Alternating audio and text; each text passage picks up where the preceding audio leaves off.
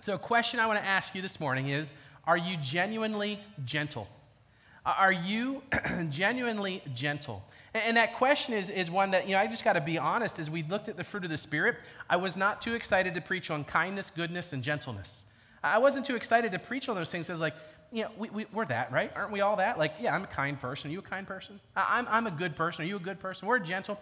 And actually, it's the words I wasn't excited to preach on that hit me the most. And I'm excited to share this with you this morning because the definition of gentleness is one that we all need. It's one that we all appreciate, and it's one that Jesus calls us to be. So we're going to talk about what that word means. And why are we talking about gentleness? Because gentleness is rare in our culture. Can I get an amen? Right? Gentleness is rare in our culture, and when you are gentle, lives are impacted. See, God's word is going to speak to it. It's going to show us. It's going to help us see it that when we are gentle, lives are impacted. At Thrive Church, we want to impact lives. I believe you want to live for a purpose greater than you as well. Like, more than just who you are. You want to invest in something bigger than you, eternal, in fact. And so investing in something eternal is what happens when we are gentle. Excuse me. So as we move forward here, what we're going to look at is how we're gentle when we walk by the Spirit. When we walk by the Spirit. And this is our theme verse as we've been going through this. Galatians chapter 5, verse 16 says, "So I say, walk by the Spirit, and you will not gratify the desires of the flesh." You see, when I'm talking about being gentle, and there's a part of me that doesn't want to be gentle. Let me explain it this way. I've heard it a lot, and maybe you have. People are idiots. I mean, I hear it a lot. I hear people like, people are idiots, and you hear it a lot. Now, if I'm honest, and I want to be real, right? I think that sometimes. If I'm honest, sometimes, once in a while, I'll say it. Probably shouldn't say it. Because a gentle person is somebody who says, you know what? I recognize I want to walk by the Spirit, and I don't want to walk in my flesh, right? My fleshly desire says, don't be gentle. Don't be kind. Don't be good. But the question is, would Jesus, and if I'm walking by the Spirit, I'm walking like Jesus, would Jesus be a person who says people are idiots? Answer? Oh, come on, guys. Would Jesus say people are idiots? Answer? That was a little scary, but that was a lot better the second time, right? We would say Jesus probably wouldn't say that. Jesus would not say that because part of what Jesus is he is gentle. He is gentle. We're going to look at how gentle he was and how we can be like him. Because when I'm walking in the Spirit, in Galatians 5:22, I'm actually producing the fruit of the Spirit. The Holy Spirit comes into me. So listen, there's a line you cross at Thrive Church. We believe there's unbelief and there's belief. There's a point of people in this room that maybe you haven't put your faith in Jesus yet. You haven't made that your decision. It's not who you are. You haven't defined yourself yet to say that I put my faith in God. But when you step across that line of unbelief to belief, you're believing that Jesus died on the cross for your sin. You're believing that you confess all your brokenness to him and he forgives you, and you believe that Jesus is the Son of God and he raised him from the dead 3 days later, and you believe that I'm going to surrender my life and live the Bible out in who I am. When you step across that into the point of faith, you receive the Holy Spirit. The Holy Spirit comes into you, and the Holy Spirit does a work in you, starts to change you from the way you used to be to the way God wants you to be now. And that Holy Spirit producing fruit produces love, joy, peace, patience, kindness, goodness, faithfulness, gentleness, and self-control. The Holy Spirit starts to produce these things in you. And like we said, that word gentleness, it's rare in our culture today. It is rare in our culture today. We live in a culture today that wants to scream at people that disagree with us. We live in a culture today that's angry about everything. We live in a culture today that says people are all idiots. And it's like, hold on, guys, hold on. Let's see what God wants to do with his followers. Let's see how he calls us to live. He wants us to be gentle. The definition of gentle is actually pretty simple. If you're taking notes, I encourage you to take notes. In the chair backs in front of you, you'll see there's a little note paper in there. You can pull that out. That's right there with the pens. And you can actually pull out the note paper, and you can write this definition down. You can write this definition down on this note paper. So I encourage you to take notes as we talk about this relevant topic. The word gentleness, it actually means the ability to correct without harshness, to treat with tenderness and kindness. That's what the Holy Spirit produces in me. It produces the ability to correct without harshness. Wow, that's interesting. Gentleness is in the area of correction. Gentleness is in the area of correction, to come alongside somebody and to say, hey, there's something here that you can probably do a better way. There's something here that I can help correct. There's something here that needs to change, because if we don't correct it now, later in life, it's going to be a big what? It's going to be a big problem. And so we look at gentleness, and it's all about the ability to correct without harshness, to say, I'm going to be tender and I'm going to be kind. I'm going to be tender and I'm going to be kind. And you're like, well, we're all church folk, right? We're all church folk. We go to church. We're here. We love each other. We're tender and kind. It's interesting, in the New Testament here, in the book of Galatians, what is being said, Paul was writing this verse, walk in the Spirit and you won't gratify the desires of the flesh. You know the verse that came right before that? This is what he said in Galatians 5, 15 and 16. He says, but if you are always biting and devouring one another, watch out, exclamation mark. Beware of destroying one another. So I say, walk by the Spirit, and you will not gratify the desire of the flesh. Isn't it interesting that the church is being warned, hey, quit biting and devouring each other. Quit biting and devouring each other. We do it with our words. We do it with our attitudes. We do it with our actions. We walk in. We're not gentle with each other, right? These are Christians interacting with Christians.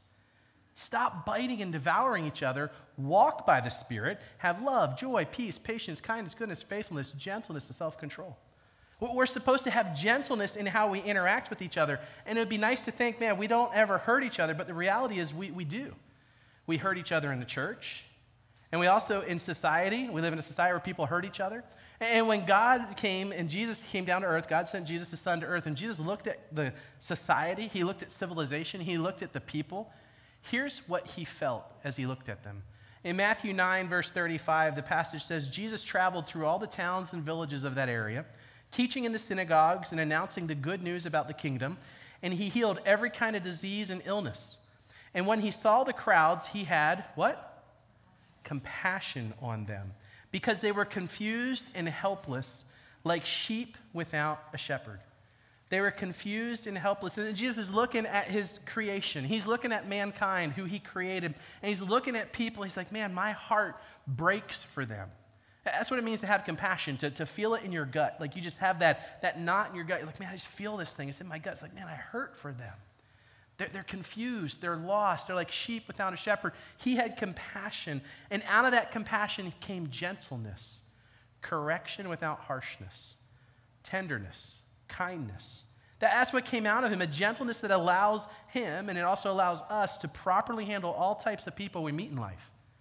You might be sitting here and it's like, this is really good to hear. I agree with everything, but I got to tell you the truth. I can't do it.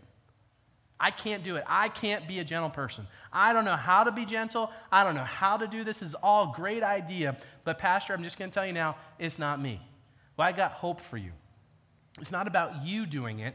It's about the Holy Spirit doing it in you. It's a supernatural characteristic, a quality that has been given you by the Holy Spirit.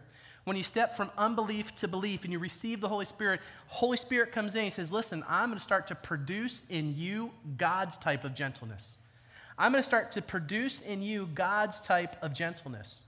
And again, looking at Jesus' life, it's a great way to understand it in flesh, because that's who Jesus was. He was God with flesh on.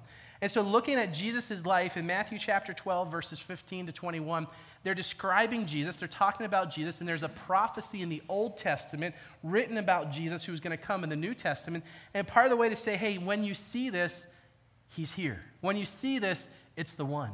When you see the Messiah, here's what you're going to see in verse 18. Here is my servant whom I have chosen, the one I love and in whom I have delight.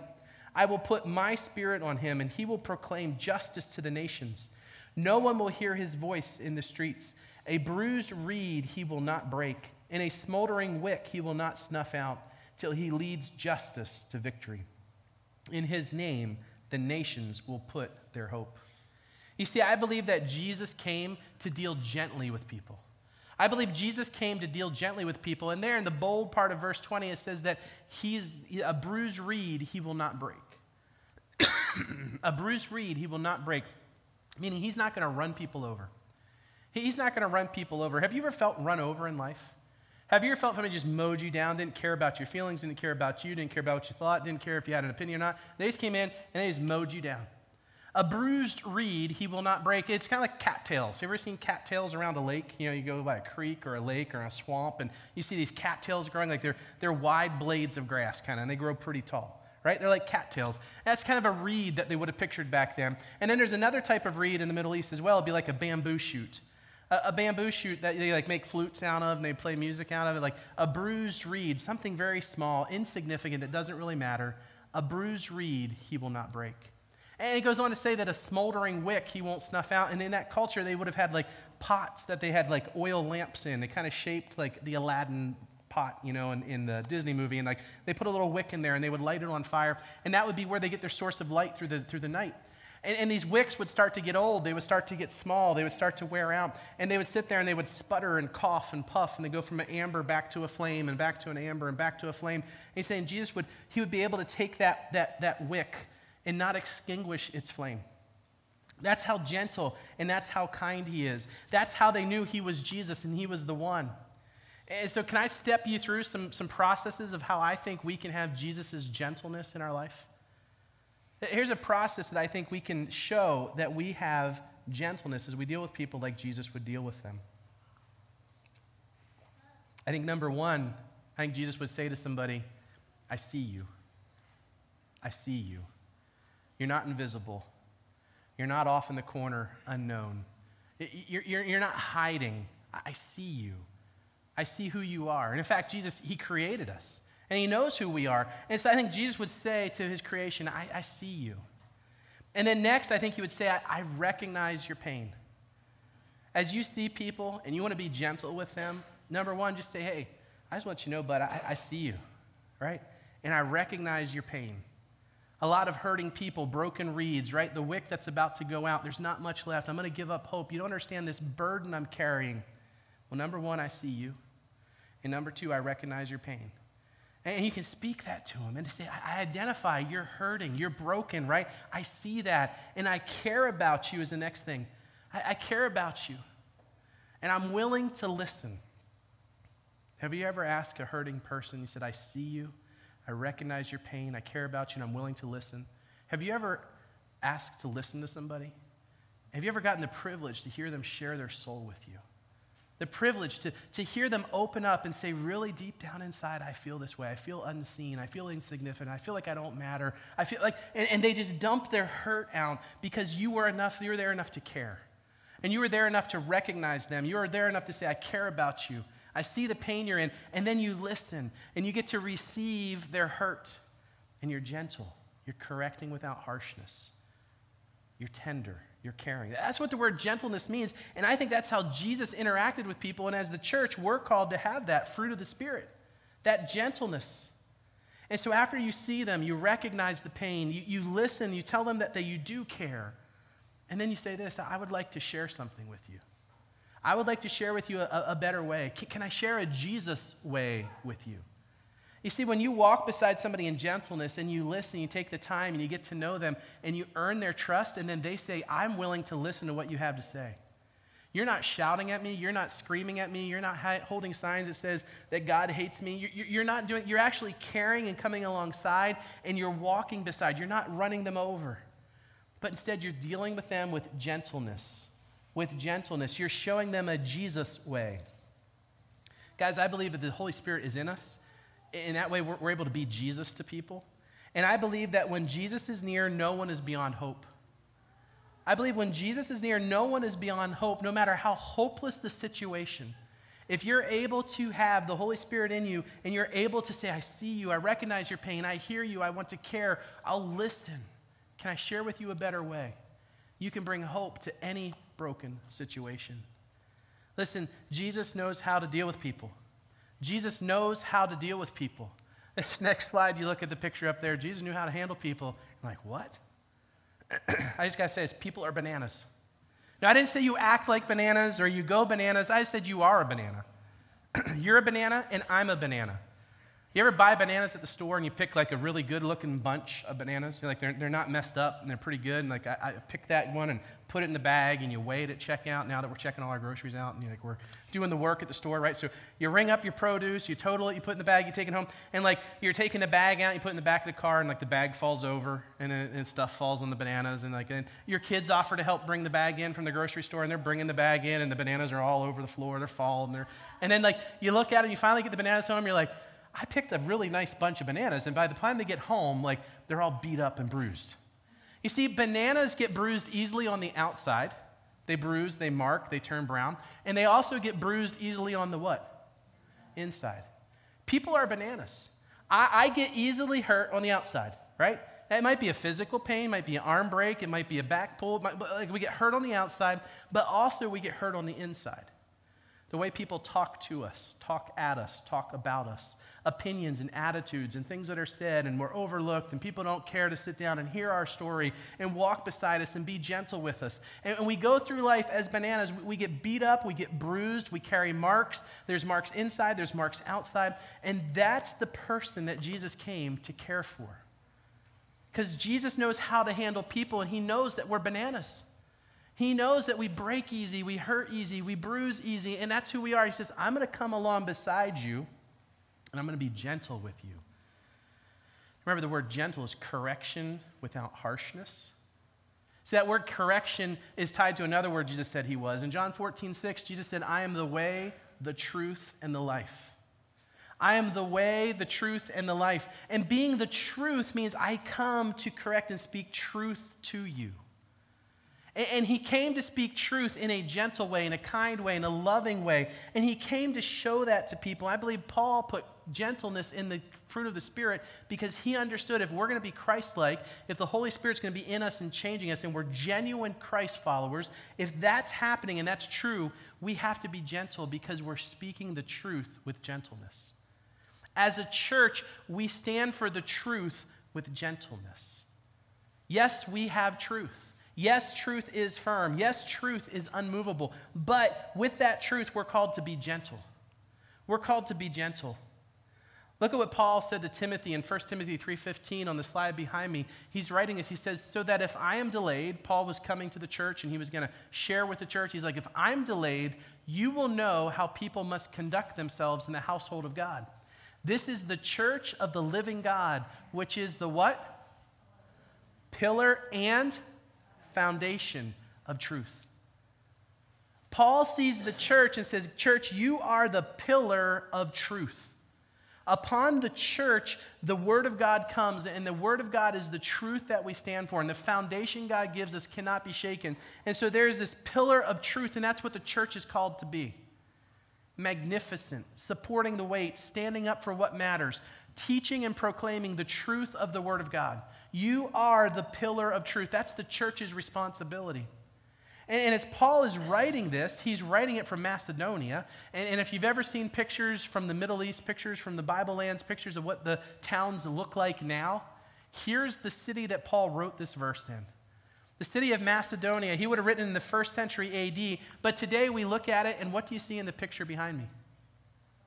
There's pillars. And those pillars are still what? Standing. 2,000 years later.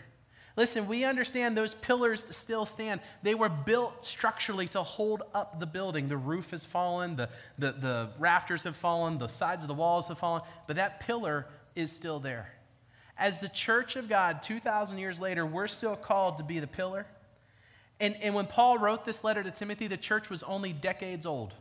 Only decades old. It was a young movement of people called out, following God, identifying as the followers of the way, Christians, little Christ. And this church that Paul was writing to, that he had planted and he's coaching, listen, it was a fragile church. It was a sinful church. It was a divided church. It was a persecuted church. It was an afflicted church. It really was far from any idea of having the structural integrity and strength that it needed to have. It was struggling in it. But Paul said, you are the church. You are the pillar of truth. You have these things because God intended from the beginning to make the weak and wandering church his stage for his divine plan. Guys, today we are speaking truth to the world, and we're called to speak it with gentleness. Today, we are representing the truth that Jesus died on the cross for, being the way, the truth, and the life, and we're supposed to do it with gentleness. Paul later writes to the church in 2 Corinthians 5:20, he says, "We are therefore Christ's ambassadors, as though God were making his appeal through us. We implore you on Christ's behalf, be reconciled to God." I'm the pillar of truth. I'm representing the truth of God's word. I'm sharing the message of the gospel. I'm being Christ's ambassador. And I'm saying, hey, the world, you guys need to be reconciled to God. But what's the tone I'm saying it in? What's the feeling I'm using as I'm explaining that truth? Answer, gentleness.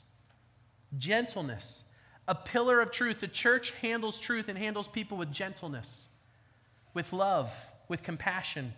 As Christ's ambassadors, this is the message that we are to share. Throughout all the generations, God has made his church, the wobbling, stumbling, spreading, and prevailing church, the keeper and messenger of truth. That's you and that's me. That's you and that's me. And as I prepared for this message this week, I came across this quote I wanted to share with you. The pillar doesn't rise or fall just with the, but with the ordinary people in ordinary pews. Guys, as the church, we're all equal. We're the same. Like I'm the preacher. I'm preaching and sharing with you this morning. But guys, guess what? You are the pillar of truth. You are that Christ follower. You are the Christ ambassador. You are the one who's supposed to be engaging the world with gentleness, correction without harshness, tenderness, kindness. You are the one who's supposed to handle truth with gentleness. And it's the church, the body of believers. It's the ordinary people. It's you and me, all of us together, living out this gentleness in our life. And Christ is using each one of us as his gentle ambassador to share the truth in love. To say Jesus is the way, the truth, and the life. No one comes to the Father except through me. To be a reconciler of the world. And so God says to you, you're supposed to be gentle with everyone that you encounter. Yep, ordinary people, be gentle with them. Be gentle with them. But what about the broken people? Yep, be gentle with them also. Be gentle with broken people. Oh, what about people who have stumbled and fallen? Like, they messed up, right? It's their problem. It's their fault. They brought it upon their own head, right? What are you supposed to be with those? Be gentle. Correct with kindness. Well, what about people who don't know Jesus? What about people who deny Jesus? What about people who don't love Jesus? But be gentle with them too.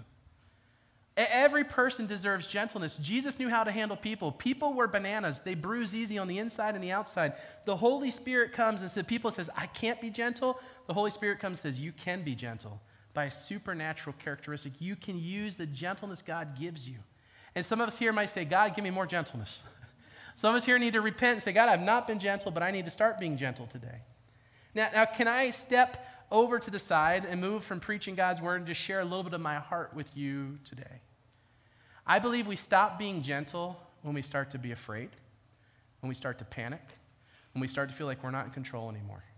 I believe that's when we start to not be gentle. I need to take control back. I need to get the job done. This thing isn't working the way I want it to work. Therefore, I'm going to mow people over. I'm going to snuff those wicks, the candles that are going out. I'm not going to be gentle to people because, listen, it's on me to do what needs to be done, and I'm doing it now. That's kind of the culture we live in. It's kind of the culture we live in. We're not being gentle with each other. We revert to the bite and devour mode of living. Bite and devour, bite and devour. Get out of my way. You're a problem. I'm running over you. See, that's not what gentle people do. And here we are in a culture. We're in a culture where we're being stirred up and spoken to and says, things are a mess today. There's huge problems in our country and in our government. And there's big issues and big things we're wrestling with. And we just need to take charge and we need to not be gentle anymore. Guys, the church is the pillar of truth. The Word of God is on the foundation He's given us that holds up that truth. And I just want to say today, we're living in a time where the church is in this back and forth world where things are just going back and forth, and we're in a political season where you're hearing things and we're saying things, that the Democratic Party is the pillar of truth and it will be our structure of truth for our society. The Republican Party is our pillar of truth and it will be the structure of truth for our society. And we have to fight for and champion and take control, and we're panicking, we're afraid, and we don't know what's going to happen. And what if my party doesn't win? And what if the other party? And what if, and what if, and what if? And we're living in a world of just chaos, confusion, and fear.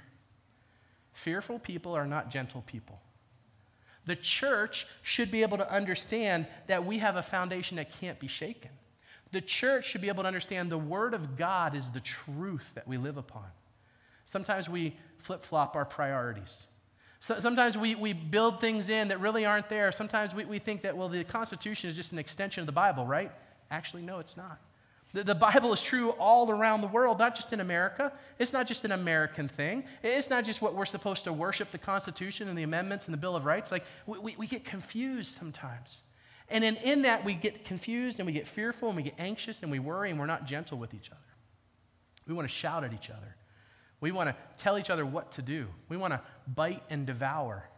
And that's why I think this passage is so important for today. Here we come, like, listen, the ads and the campaigns, like, they're all over YouTube if you're watching videos, or Facebook if you're scrolling, or social media, or the TV airways. Like, every show, like, the commercial comes, like, political campaign, political campaign, political campaign.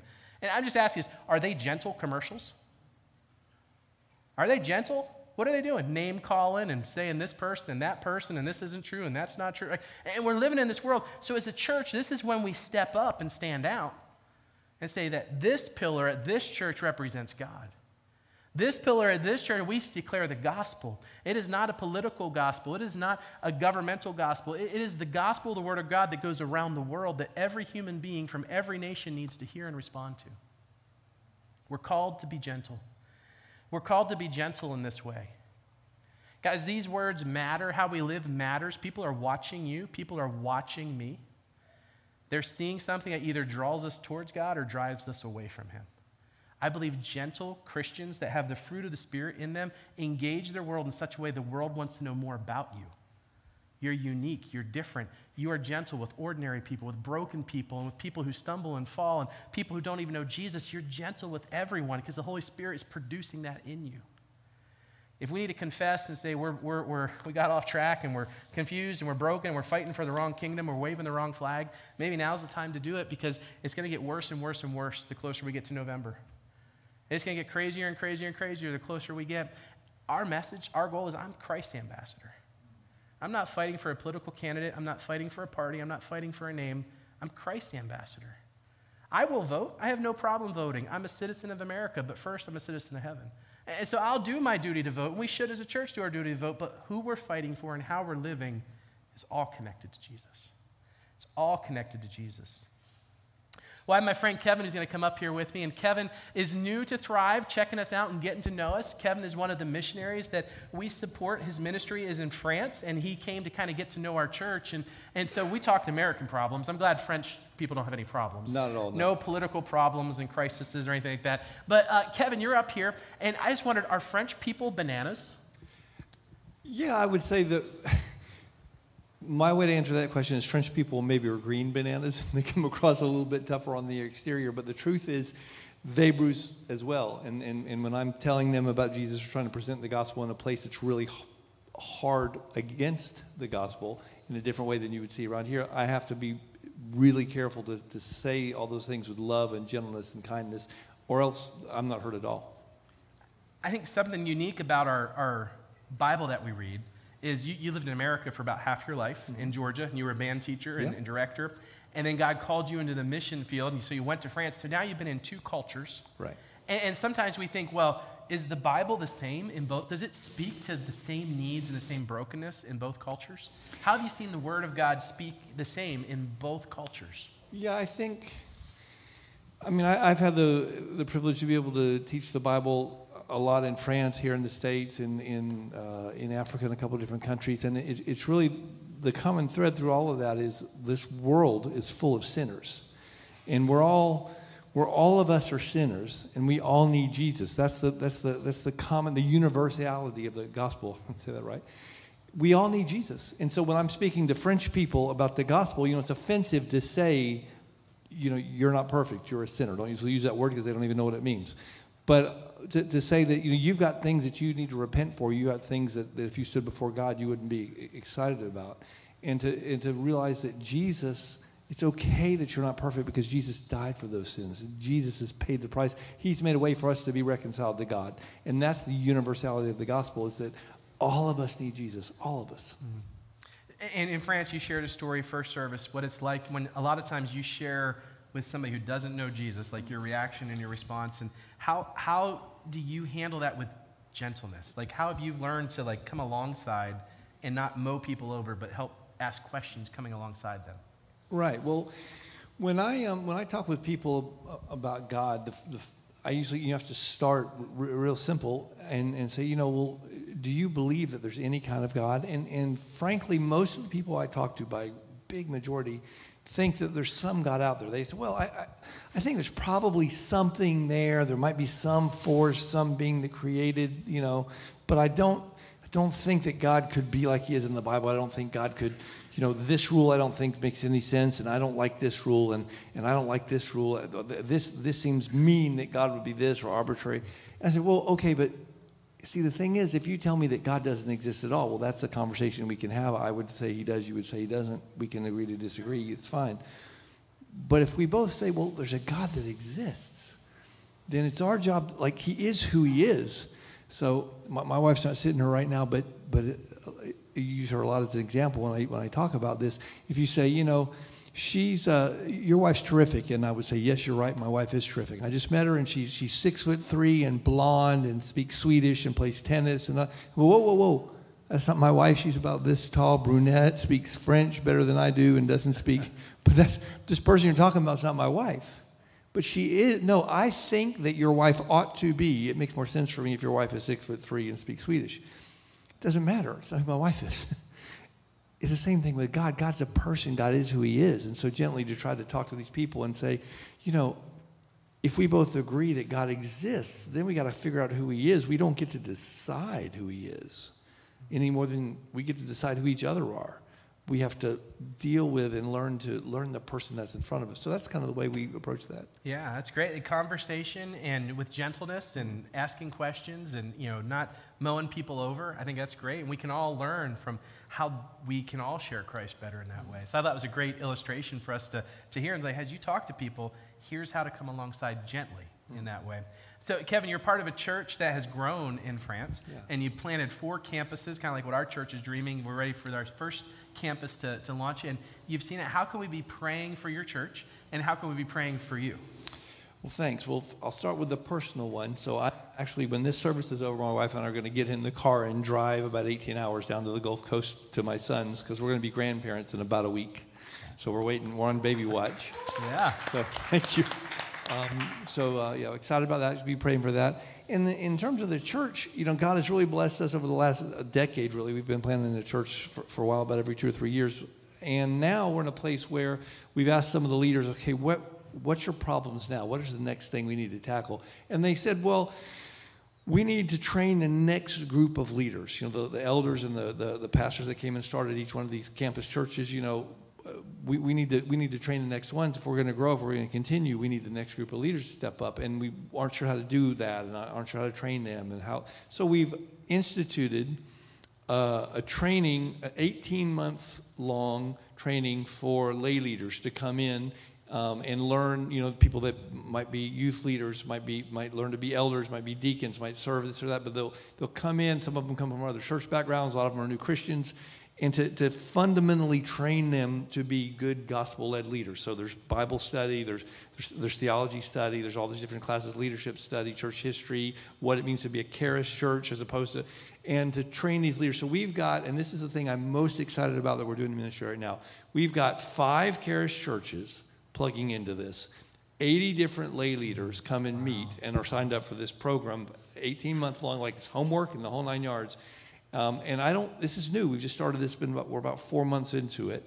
But I'm excited to see what fruit God is going to produce from training these leaders to be the next group to come and lead in our churches. That is awesome. That is awesome. When you leave, you're going to get a bookmark. So when you leave, or Jerry, bookmarks, the bookmarks will be passed out to you. And on the back of the bookmark, there's a QR code, and that takes you to a video, 3-minute video that helps explain what you're doing, what's happening, and then you'll be able to know more about Kevin and Cheryl's story, and you'll be able to know how to pray for them. And as a church, we're excited to invest in other churches that are being planted all around the world. And we're so excited to see this happening. It's happening in Africa, it's happening in Europe, it's happening in Asia and South America. There's Charis churches, the people that we work with, our sister churches, and there's incredible things happening. And so it's our privilege to hear Kevin share a bit, to meet you today, and to be able to hear his story, be able to pray for him in that way. And the grandchild is a grandbaby. So we're excited about a granddaughter being born. Will you pray with me as I pray for Kevin? Father, we just thank you for what Kevin has shared. We thank you for your calling upon his life, that he was faithful to say, God, I'll go where you want me to go. And Lord, you've used him and his wife to be a part of the ministry in France and investing and growing and raising up leaders. Father, I pray that the church in France will just continue to reach broken, hurting people. Reach people that are ordinary people. Reach people that have stumbled and have fallen, but they reach them with gentleness. Lord, we pray for just the seed of the gospel to be spread in soil, and that it's watered, and that you would cause it to grow, and the church would continue to see that growth. We pray for the leaders that are being trained, the next generation that's going to come up and continue this work, the mission to be the pillar and foundation of truth that you have called the church to be. Father, we pray for his son and his daughter-in-law. We pray for the baby that's going to be born here shortly, and for a smooth delivery, and for the celebration that they get to see their family grow, and for the blessing that children are from the Lord. Father, we just celebrate that with him in this time, and we pray for safety as he travels down right after service. Lord, thank you for being a good God that knows what we need, that knows where we're at, and calls us gently to follow. God, thank you for working in each one of us. And we might say we can't be gentle, but your spirit in us says that we are, because you are with us. God, help us to lean into you, to trust you, to follow you in how we're being gentle and in how we're making a difference, correcting people without harshness, being tender and kind and caring as we do that. We praise you in the powerful name of Jesus. Amen.